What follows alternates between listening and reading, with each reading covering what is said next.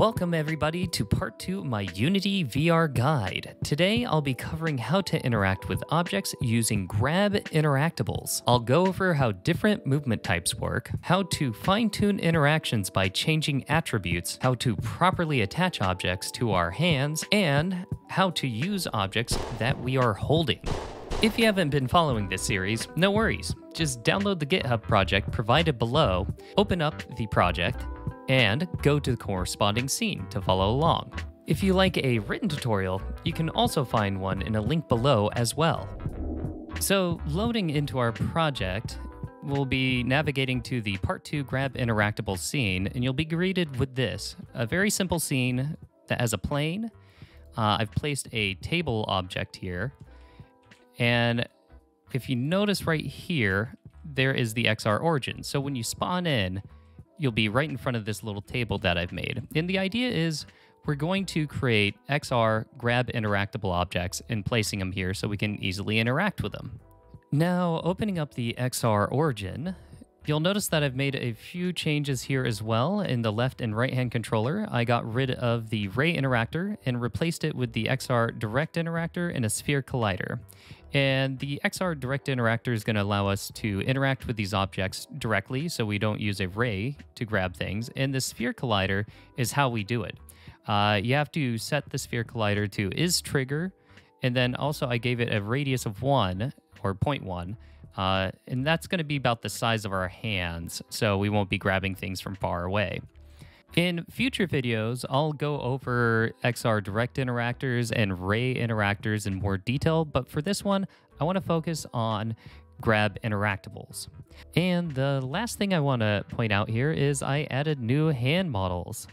So if you go into here, prefabs, these are the new hand models. Now that we've gone over everything that's in this scene, we can start making our grabbable objects. So I'm going to start off by creating a sphere. I'm going to name it ball. And I'm going to zero out its positioning. And I am going to now position it right above the table. There we are. And I'm going to scale it down a bit. About 0.2 straight across. 0.2, 0.2, 0.2. With our ball in place, we can now make it an interactable object. And all we have to do is add component, type in XR Grab Interactable, there it is, add that, and you'll notice that it also added a rigid body to it, and that's because XR Grab Interactable uses rigid body. Without it, it can't function. From here, if we wanted to start the scene, we'd actually be able to interact with this ball, but I do want to showcase the different movement types with Grab Interactables. So to do that, we're going to have to copy and duplicate this. So Control D will duplicate it. And we'll take this ball and we will move it over here.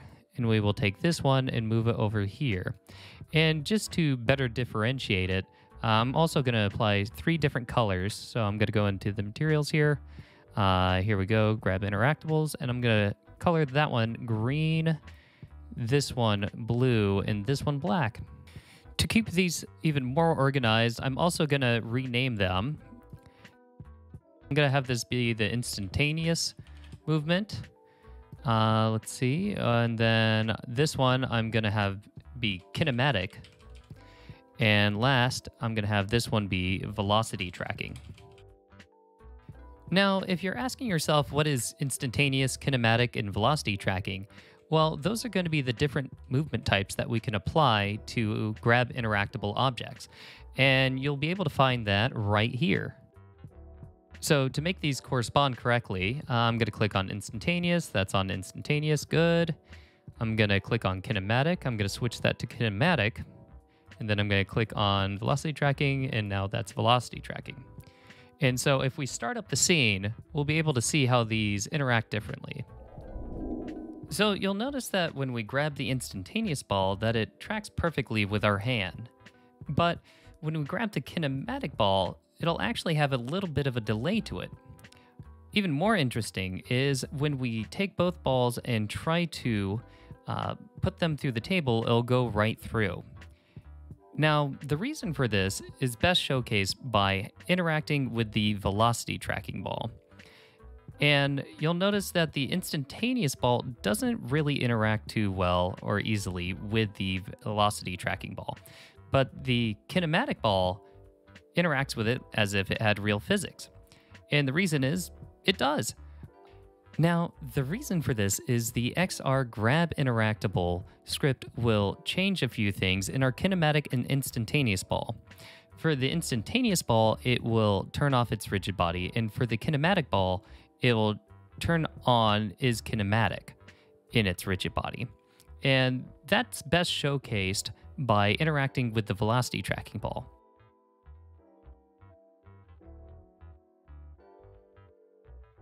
Last, we'll interact with the velocity tracking ball, and you'll notice that it acts a lot like the kinematic ball, and it has that delay.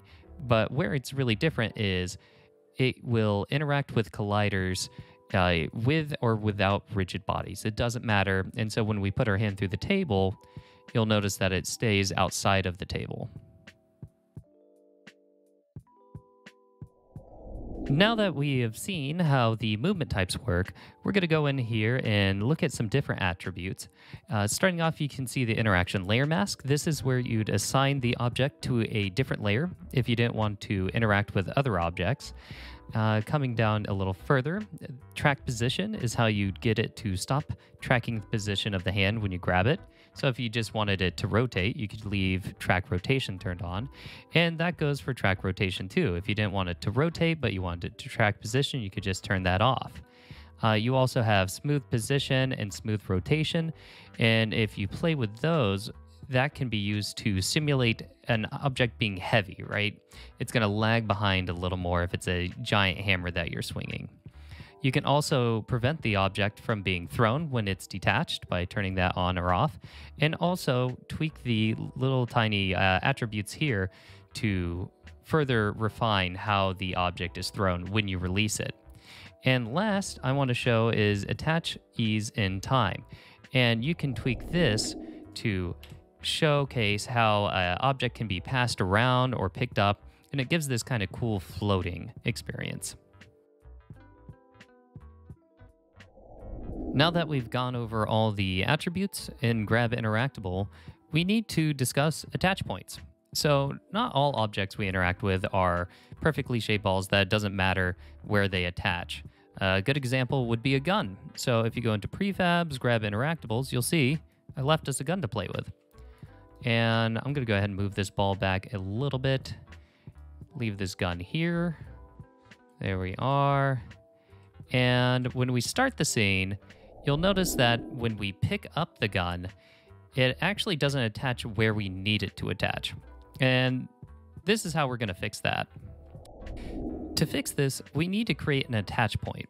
And you do that by adding an empty object to the object that you're trying to give an attach point to. So this gun, I'm going to name it attach point. And we need to position this transform in a way that will attach correctly to our hand. And so you do that by making sure this is set to pivot and local. And once we've set that, we're going to want the axis for the Y, Z, and X to be in the correct orientation. And so the Y axis you want pointing up, so that's set to go. The Z axis, which is this blue arrow, you want it to be pointing forward, so we're going to have to rotate that. And then you're going to want the x-axis pointing towards the palm of your hand. And so to rotate this, we're going to go here. Looks like it has to rotate around the y-axis. There we go. And now it's rotating correctly, and it's a little forward. We're going to want to move this back a little bit. And that should work perfectly. And so last, we just need to click on the pistol itself since it has the XR Grab Interactable. And you're going to want to move the attach transform right into here. And so if we start up the scene now, you'll notice that it's attaching to the hand correctly. Now, holding on to this gun is fun, but it's a little more fun if we could shoot it. So in order to fire the gun, we're going to have to go over a few things. Really quick, I want to point out to you guys that I've made a fire bullet script. Nothing too fancy here. It has a game object, a bullet object that it's going to instantiate. It's going to play a little gun sound when we activate this function, and then it's going to destroy the bullet after 5 seconds. And yeah, add a little velocity to it. So that's all that is. And in order to call that function, we're going to have to use something called Interactable Events.